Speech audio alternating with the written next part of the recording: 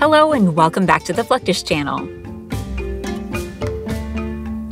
Though the East African country of Kenya has few resources, one thing they do have in abundance is animal manure.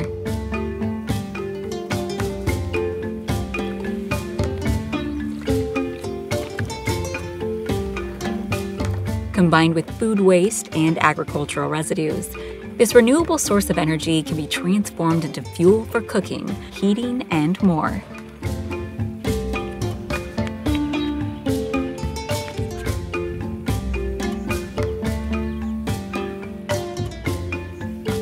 The process begins by gathering animal manure.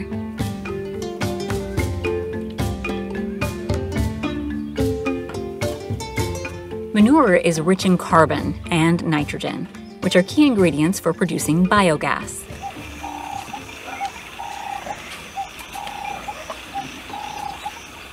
However, in order to convert the manure into gas, it must be allowed to decompose within a biogas system.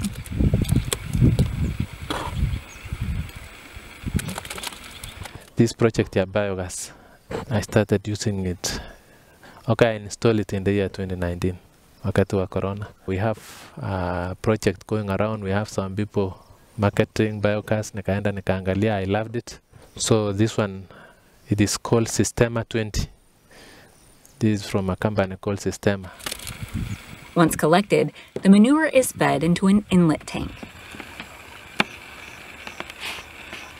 This feeds into a rubber bladder, where the material undergoes a process called anaerobic digestion. Microbes inside the reactor break down the organic matter, producing a mixture of methane, carbon dioxide, and other gases. You collect around 50 kilos of cow dung in the morning. There's a feeder at the back there, and then you collect also water. So depending on the number of kilos you have collected, you add water 2 times of what you have collected. Adding water to the inlet makes it easier to feed the mixture into the tank. Weighing down the bags with tires or other objects creates pressure, allowing the produced gas to flow more easily. It's only very fast when it is hot or when it is warm. So when during daytime, you find the system is growing very fast.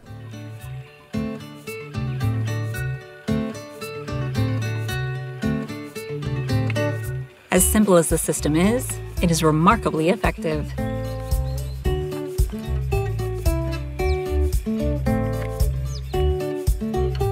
The most complex part of the system is the regulator. This connects the tank to the hose while filtering out harmful byproducts, like hydrogen sulfide. Turning the system on and off is as simple as opening and closing a valve.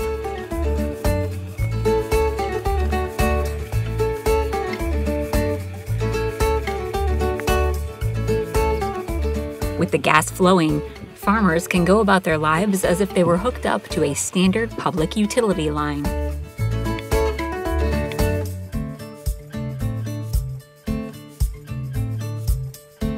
For me, I've seen it's profitable. We don't need to worry how to light a fire in the morning. For my family, they use it in doing all those cooking. We have students who are going to school. They can easily cook for themselves. Even me, if I come home and I arrive, there's nobody around home. I don't struggle going around looking for firewood. It's just like any other gas.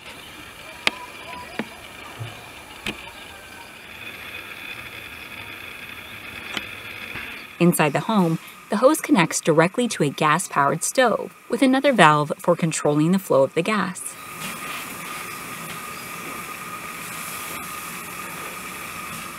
Thanks to the abundant resources their farms produce, rural families can enjoy the same cooking comforts as their urban counterparts.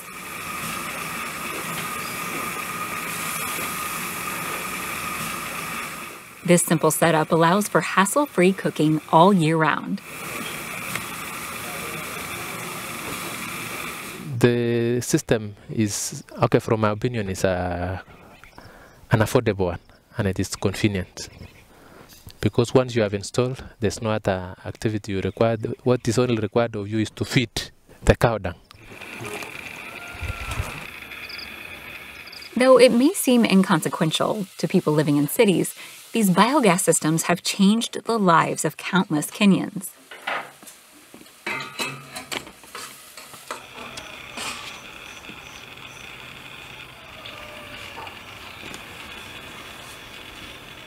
Yet, this is just one of the ways people have found to get more use from the things around them.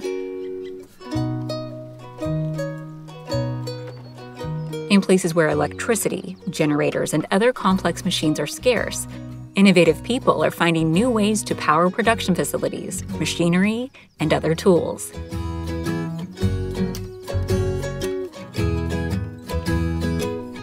For instance, a car tire can be easily modified into a flywheel mechanism to operate equipment in the absence of a generator or electricity. In this way, the car provides a quick and easy solution to a problem that would otherwise be far more expensive to solve.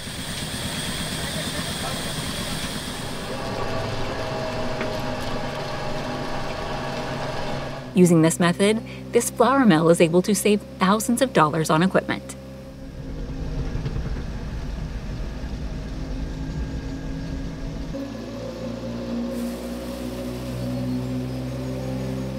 This is vital in countries that simply don't have the buying power of their Western counterparts. और हमने ये एक निज़ाम निकाला है कि इसके साथ हमने कार के साथ और इस तरह की चीज़ों के साथ हमने डिफरेंट चीज़ें चलाई हैं। इसमें से एक ये चक्की है। इस चक्की के साथ हम कार के साथ या कोई भी चीज़ जो हमारे घर में मौजूद है, बजाय इसके कि हम ट्रैक्टर का इंतज़ाम करें या कोई और मशीनरी लेके आएँ, हम जो हमारे पास मौजूद चीज़ है जिसको हम डिफरेंट पर्पज़ के लिए इस्तेमाल करते हैं, उसी चीज़ को हम इसके इस्तेमाल में लेके आए हैं कि हम अपना जो घर का निज़ाम है वो इसके साथ चला सकें। तो ये इको फ्रेंडली भी है और ये इजी टू यूज़ भी है।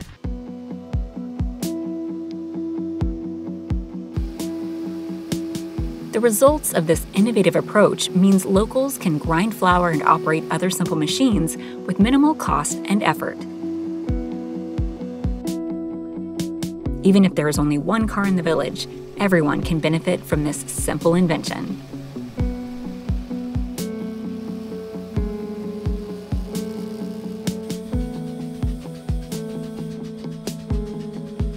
Gasoline may not be free, but neither are generators or other forms of electricity.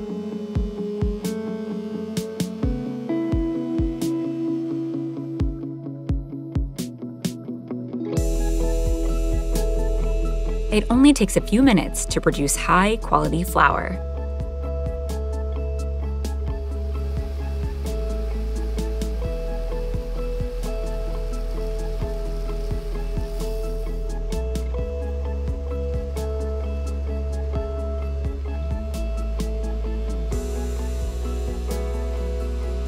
This is collected in a sleeve, which can be poured into virtually any container.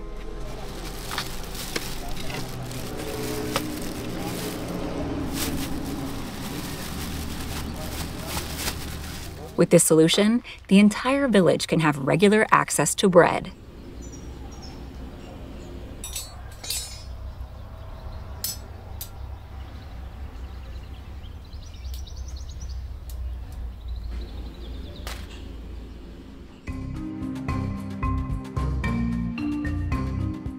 In other parts of the world, people are still incorporating Stone Age tools into modern solutions.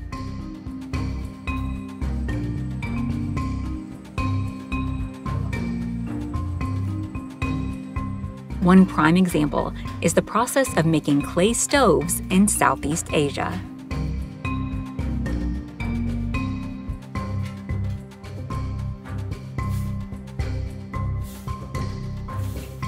These stoves are typically made from single blocks of clay, which are quarried deep underground.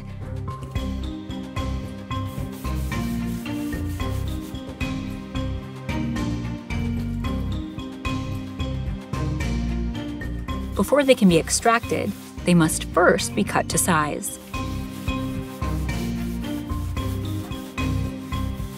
Wet clay is very soft because the water acts as a lubricant.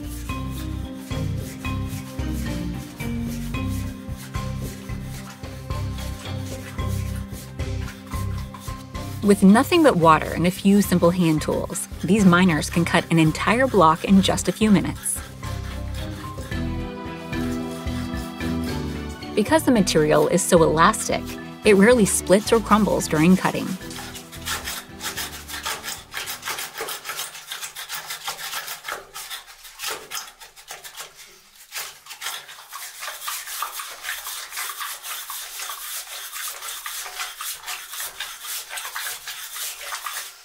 If the miner encounters problems, the solution is typically just to add water.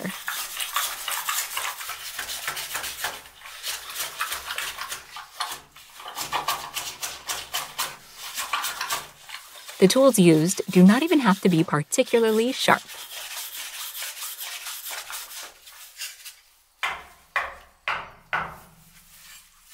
Once the piece has been cut, miners will use a hammer and axe to actually separate the stone from the rest of the mineral deposit. After several minutes, the block will begin to break free. The result is almost perfectly rectangular. It is also light enough for a single miner to move it.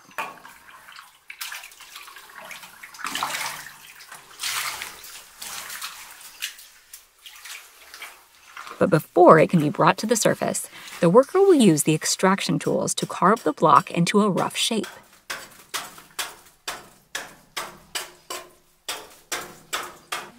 Ya, itu apa? Runtuh ya, tiangnya kalau ini kan tipis runtuh itu risikonya. Ya ada, rasa khawatir pasti ada. Tapi namanya nyari rezeki ya insya Allah gitu aja udah.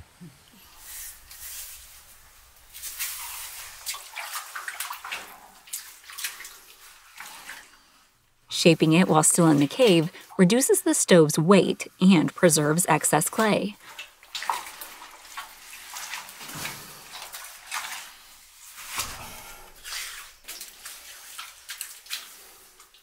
But first, the miner must roll the block out of the main excavation area.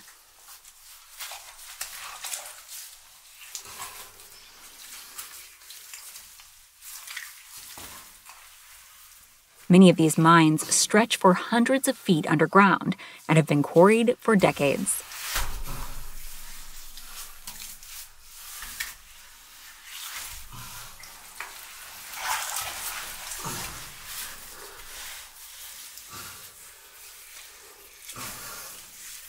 Once in position, the miner will go about cutting the rough shape of the stove.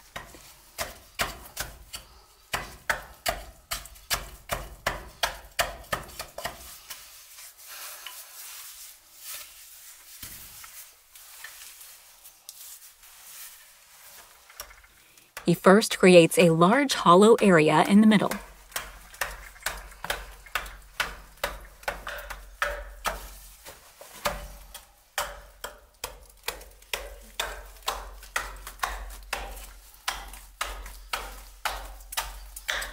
This is where the stove's cooking surface will be shaped, ensuring it can efficiently hold and heat cookware.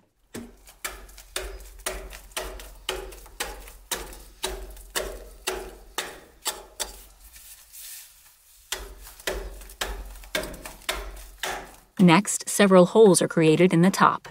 This will allow the block to function as an actual stove.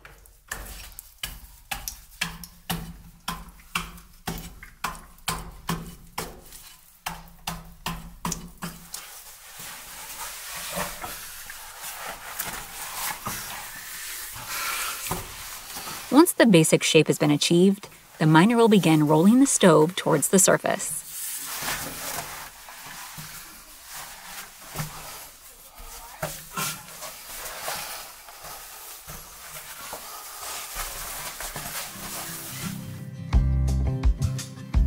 Upon reaching the entryway, he will finally be able to put the stove on his back and walk it out the rest of the way.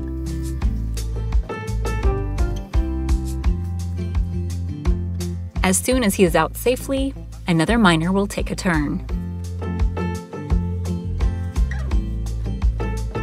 Meanwhile, artisans will further refine the stoves.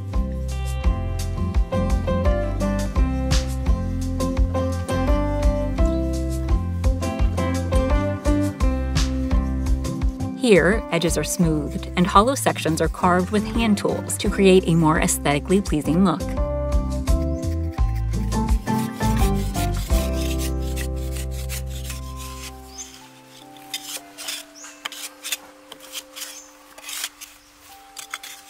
The unique shape of stoves was perfected hundreds of years ago when it was discovered that they burn wood much more efficiently.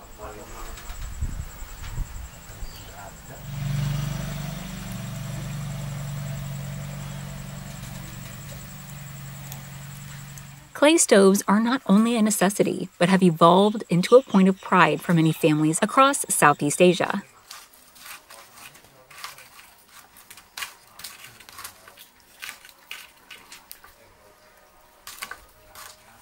The artisans can work quickly to carve a perfect stove in just a few minutes.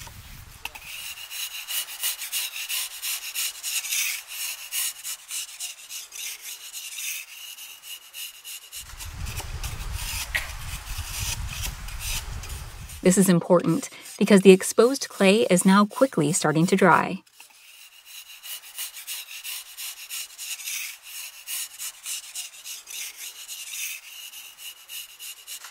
Remarkably, the artisans can create near-perfect edges and curves without measuring.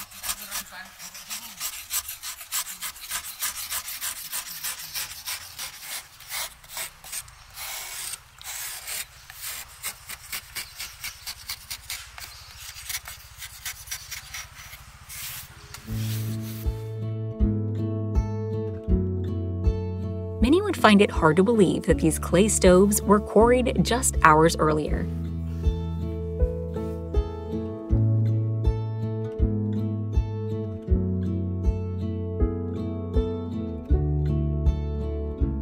Once complete, the formed stoves are left to air dry for several days to weeks, depending on the weather and humidity.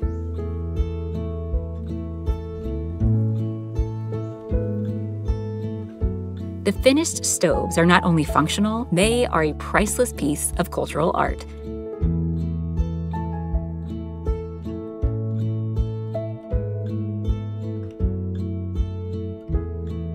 Once ready, they can be sold at local markets or shipped worldwide.